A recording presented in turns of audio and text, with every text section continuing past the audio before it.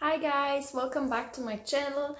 Today I want to talk about how we can speak to our problems and what we do wrong when we do speak to them.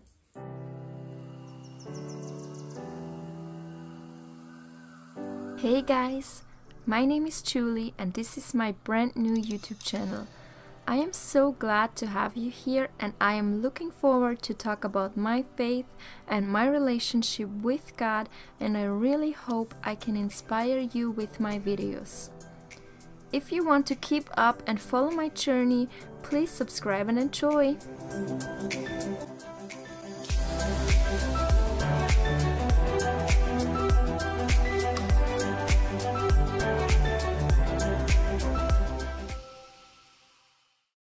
In Mark 11:23, Jesus says, "I tell you the truth. You say to this mountain, 'May you be lifted up and thrown into the sea,' and it will happen. But you must really believe it will happen and have no doubt in your heart." So he's telling us that we have to speak directly to our mountain. But too many times we forget that and we would just talk about our mountain instead of talking directly to it. That is actually what we are supposed to do. How do you actually talk directly to a problem?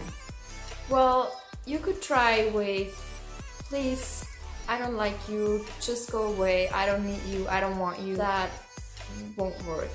The way how we are supposed to talk to them is actually quite simple, but yet we forget how to do it. Because for every problem and for every lie, there is a solution and the truth to it in the Bible. So if you find yourself in a challenging situation, just open your Bible, look for your solution and your truth, and just tell your problem that it's not even a problem because you know the truth and you have the solution already. It's just like in Luke 4 when Satan tried to deceive Jesus in the desert. Jesus answered with the truth from the Bible every single time. He quoted Bible verses and refuted the lies of the devil. And that's exactly what we have to do.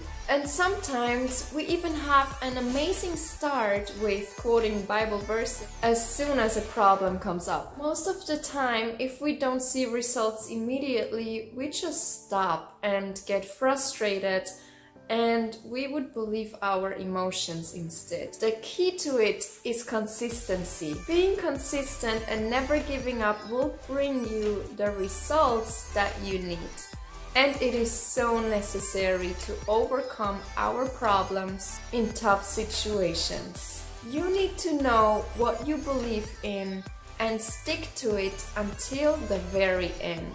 You can check out these little charts that I prepared if you're facing difficult situations right now in your life and maybe you're struggling believing lies that are not true. I put the truth to it right next to it, so you can look it up, write the verse down, read it every single day, and just don't believe the lies that the devil is trying to tell you. For example, if you're struggling with self-worth and you think that you are not worthy, you can read Ephesians 2:10, Song of Songs 4:7, Psalms 27:10, Psalms 139 verses 13 to 14, Luke 12:6-7, John 3 verse 16. If you think you are weak and you don't have any talents, read Philippians 4:13, Isaiah 41:10, Psalms 73:26. If you think that God doesn't love you, read Joshua 1:5, Isaiah 43:12, Romans 5:5, Ephesians 2 verses 19 to 22. Or if you think you did so many wrong things and God just cannot forgive you, read 1 John 2, Isaiah 43 verse 25, Isaiah 44 verse 22, Acts 3:19, Romans 10 verses 10 to 11, Romans 4:24 to 25. I hope that can help you to find the truth, to find your truth, and the truth, this truth is the only truth that you should believe in. And everything else is a lie. Don't believe it. Write the verses down, read them every single day, and just pray to God, talk to Him. I also have a short and simple prayer. You can write it down, you can pray it, you can also just pray it with me right now. It's just a little help for you. Holy Spirit, please help me to overcome my problems and speak the truth from the Bible to them. Please fill me with your peace and courage so I don't start doubting your word and let my emotions lead me. Amen. Thank you so much for watching. I hope you liked it and I hope to see you in my next video. Bye!